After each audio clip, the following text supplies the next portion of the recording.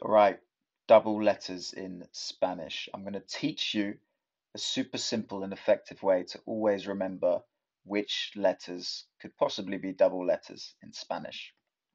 Now, luckily there aren't that many. There's only 4 in fact. And I'm passing this down from my first ever Spanish teacher, Senora Downey from Peru. So she'll be happy that I'm sharing this knowledge with you guys.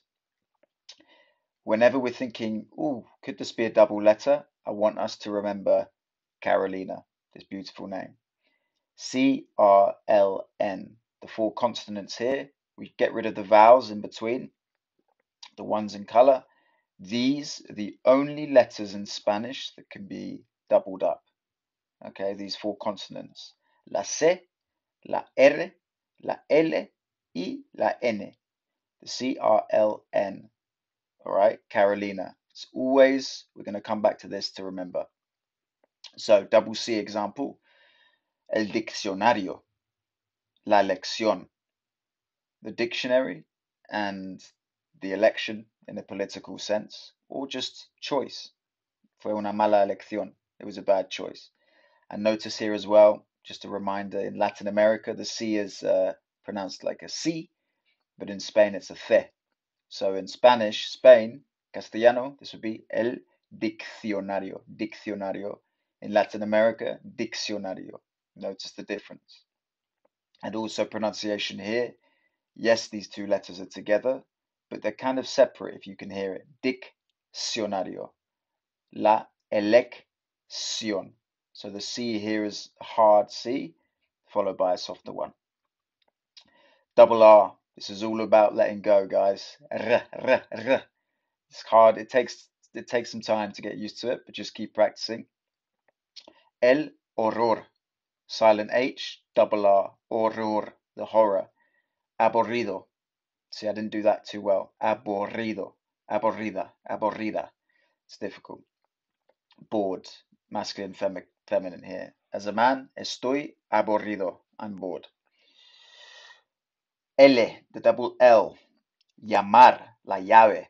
So notice here in most countries the double L is pronounced the y. Llamar, la llave. To call, the infinitive here, the verb AR in the end, an AR verb. To call, llamar. Llave means key. And the double L in Argentina or Uruguay is pronounced sh. Llamar, la llave. It's quite a fun one to get used to. And finally, double N.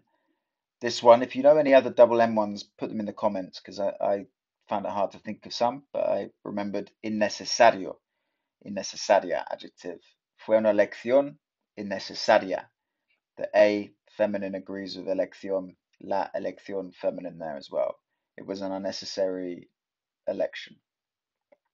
So again here, quite simple to pronounce, but they do exist. And so whenever you're thinking, ooh, could this be a double letter? Carolina. C-R-L-N. If it's not one of those, there's no chance it's a double letter.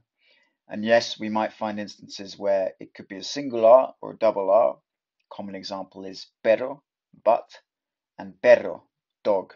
All right, it could be one of those 2, but at least you know if it's one of these with Carolina, it could be a double letter, or it might not be.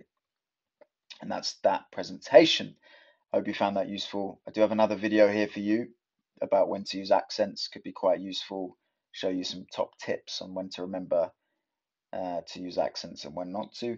So please do like this video, share it around, make sure you subscribe. Any comments, leave them below. Any questions, feedback, let me know. And keep practicing Spanish. It's the best thing you can do. Hasta luego. Ciao.